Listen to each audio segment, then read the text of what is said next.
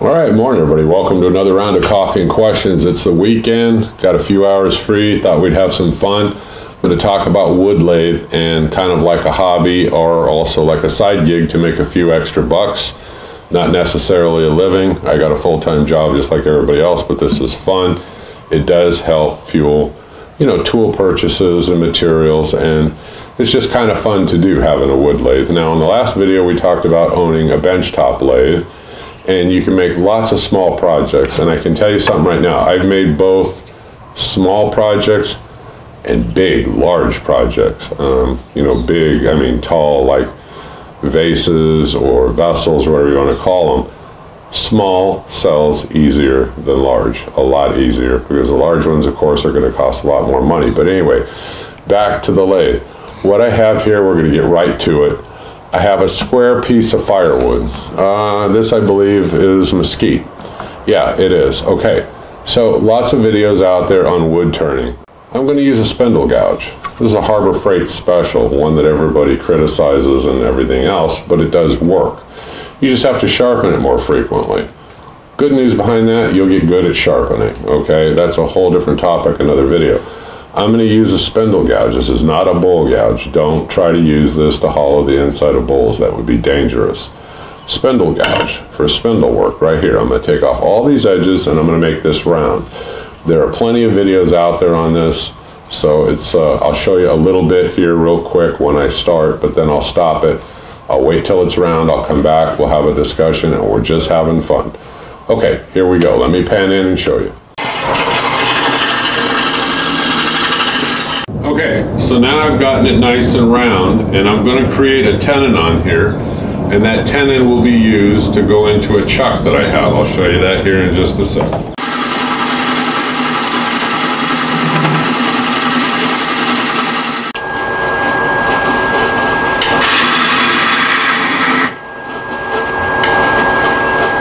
Okay, that's the size of the tenon. I'm just using a caliper. I'm using a carbide tool. It's faster for me.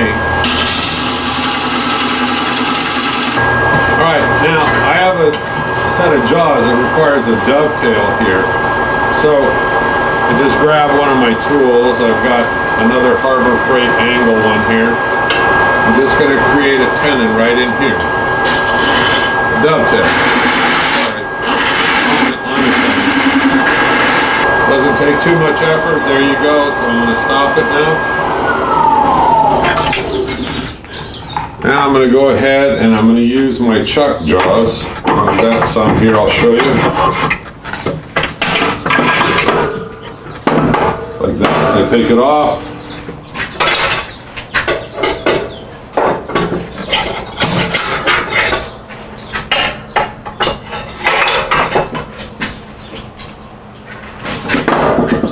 Here's my chuck. I'm going to put it on.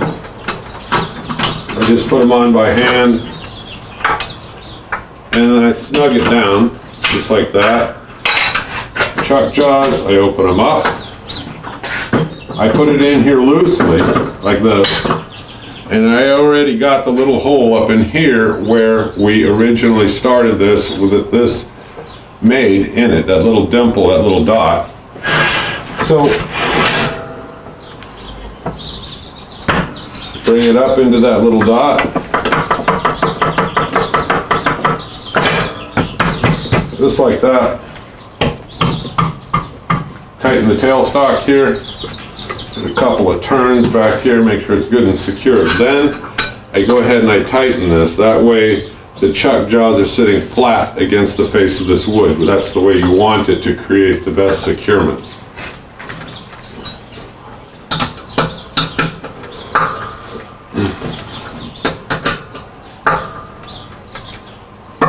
Alright, so bring the tool rest up here. I bring it up real close, just like that. Spin it by hand, just for safety.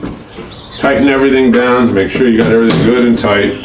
So we're just playing around, so the decision becomes, like on a lot of vessels and things, they will make the top like 1/3 versus 2/3.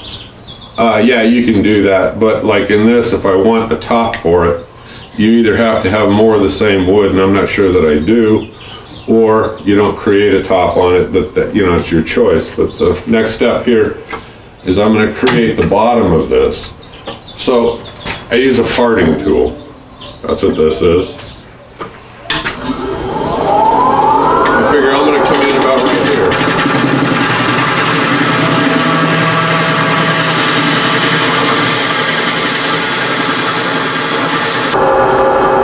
Then I'm going to take this down some here.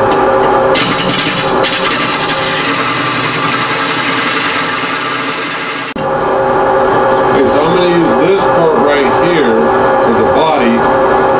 We'll make a vessel. Let's just play around. We'll have some fun. And I'm not pre-planning this like you see in a lot of videos. This is just for fun. Use your eyeball. Don't worry that it doesn't come out perfectly the way all these other people think it should.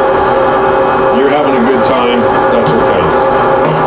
So I can sit there and approximate this and say, well,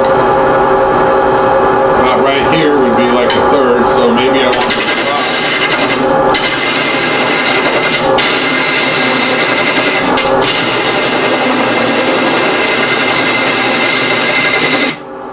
now you can do all kinds of design right here if you want to. If you want to keep it simple, just keep bringing it over.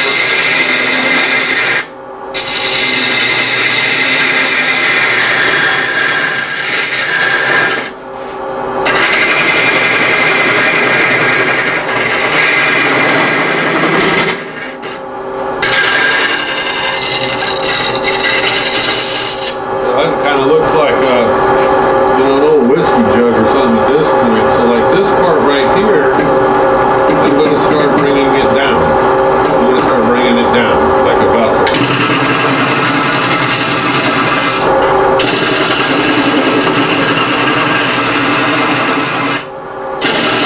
Again, I brought my tool rest in a little bit closer now to the work.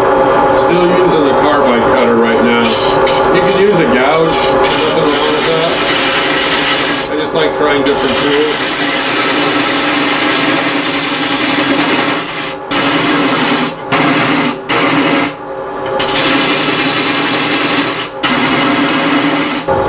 Now I'm going to reestablish the bottom because I want to save some of this here because I do want to create, you know, a top for it.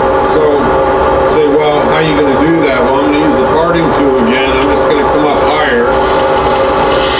About right here. I'm just guessing because we're just having a good time. Alright, so I reestablished where I want the bottom, and now I'm going to keep bringing this down at a V. I just think it'll look better, you know, considering where we are right now. So I'll come up here and I'll start going down.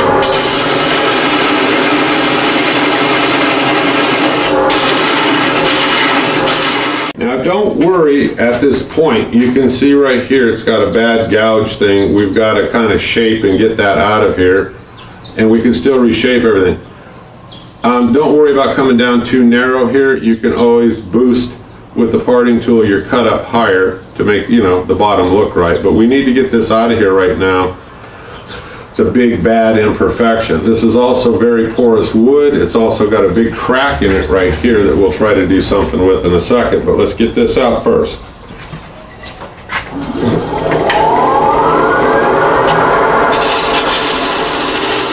Okay, so all I did there was with this carbide tool, or you could use any one of your tools, I just went back and forth like this. You use a gouge. You can use some of the other scrapers. Okay, I got that bad mark out. Now we have to now take care of these really bad cracks right here. And say, how are we going to do that? And then we got to blend this all back in and make it look like a vessel again. Well, the first thing I do, I use stick fast. Everything will be in the link below. I go ahead and I just kind of drench it. It doesn't matter right now if it gets onto the wood anywhere or what it does, because we've still got a lot of cutting and sanding to do to get this where I want. But I pre-fill these cracks with a decent amount of it, and I leave it alone and I let it dry for several minutes. You can use that activator spray. I don't use that. I just use this. Just leave it on there, and then I can turn around like this,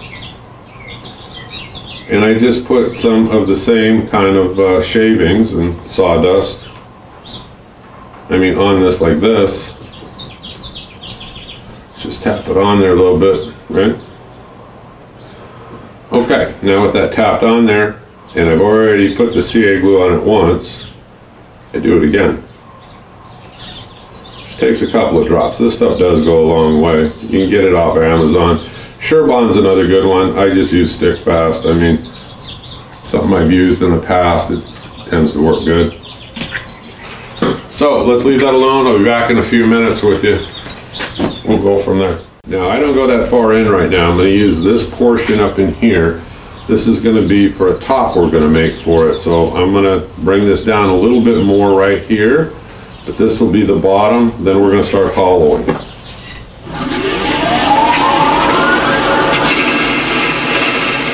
Alright, so that won't be bad. That should look pretty good. It's got this nice figure in it here and here. We got that crack still that we'll deal with, and so it looks pretty good the way that it is. So now, worry about the hollowing part. The way that I do it, I'm going to get the tailstock here out of the way. And I'm going to bring this down and shape the opening and the rest of this the way that I want it. So let's work on that right now. Okay, now this is a bowl gouge. This is about a 1/2 inch. I got a hammer drill and I got a bit on here, and I'm going to figure out my depth. That's about right where it is.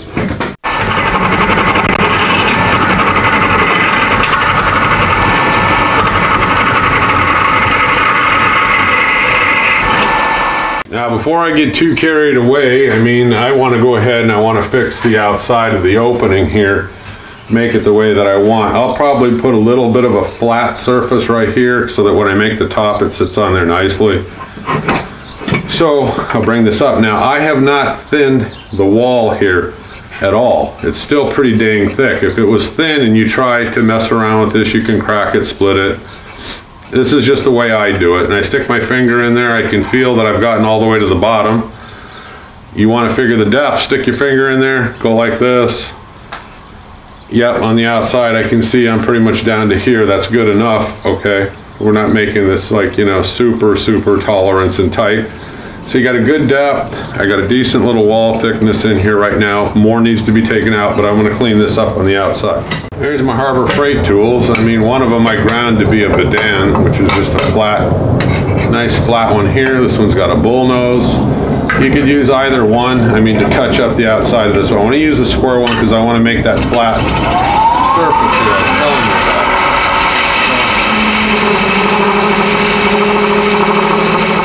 Yeah, got the nice flat area, got the nice opening. So now you can stick your finger in here and you know that you've got big thickness all through here. We want the inside, if you can, to be fairly consistent wall thickness, okay? So you can get in here with a gouge. I would tell you use a bull gouge, or you can get in here with a scraper and you can start taking this out slowly, but stop it frequently to check it. Or you might have a hollowing tool with a laser on it. You'll see a lot of guys on YouTube have that. And I'll go ahead and hook one up. But the old-fashioned way when I first started is I just kept feeling this. And another tool you can use is like a pair of calipers. But I found that to be a little cumbersome, you know. And so I made some of my own specialty tools for different things. I'll show you one of them. So you can make something like this. It's just a flat piece of wood with a hole in it and a dowel. And you can go ahead and you can put it in here like this, and you can tap on this until the board runs flush with the mouth of the opening. Pull it out and turn around and set it up on there. And you can see where your depth is that way.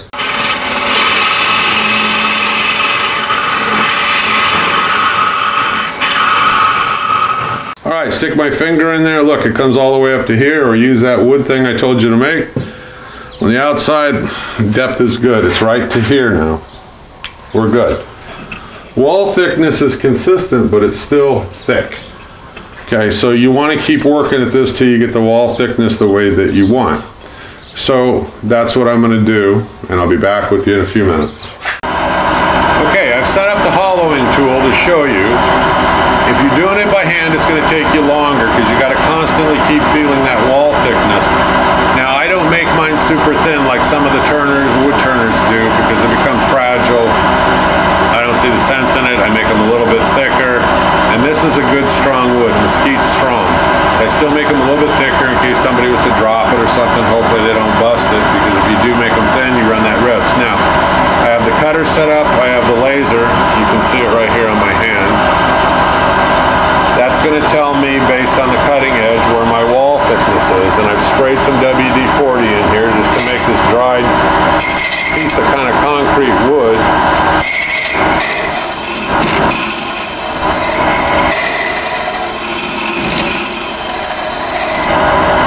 I start at the top, I adjust the cutter, and I do the top portion, then I adjust the cutter, and then I start working on the sides. And when I get down to the bottom, I adjust the cutter outward, and I work on that bottom transition. Now the very bottom, I reach in there with a scraper and go up and down, and that flattens out the inside bottom of this, and then you're done. I'll be right back. Okay, so now you've got it hollowed. You can reach in there and feel, and the bottom has still got like a dimple. I can't show you with the camera, but it sticks out. So I'm going to reach in there real quick. You can use any kind of a scraping tool you want. Flat nose one. This is a carbide one, but I could have used one of the other ones. I can feel it. So this is done by feel. Yeah, I can reach in there now with my finger, and I can feel that surface is totally flat because of the scraping tool we use. All right, so we're good and we're ready to start thinking about the sanding. Now, some people sand the outside first before they hollow it. I don't do that in case something goes wrong with the wood. I didn't waste the time sanding. So let's get this out of the way. Now, sanding videos can be fairly boring. I'm going to shut off the camera. I'm going to sand this. I'll start because it's so porous. Some of these areas are punky, meaning the area, the area was weak and it flew out just because it wasn't very strong in that area, the wood. But yeah, it's got a lot of open grain spots. So I'll start off with 80 grit, and I'm going to go to 120, 150 or 180. I'm going to come up to 220. Then I'm going to turn around and come to 320. And then I'll come back to you on the video and we'll discuss the finish. See you in just a minute. Okay, everybody, so this is the end of part one. I mean, I got it all the way up to the point where we're going to start doing the finishing work, which is what I'll probably do several videos on. So I hope you click subscribe. I hope you keep following me. I'll put part two up within the next day or two, and I'll show you the sanding and I'll show you the finishing techniques that we go through, or I go through. And I hope you enjoy the video. All right, I'll see you soon. And like I said, don't forget, click subscribe, drop me a question if you need to. I'll see you in the next video.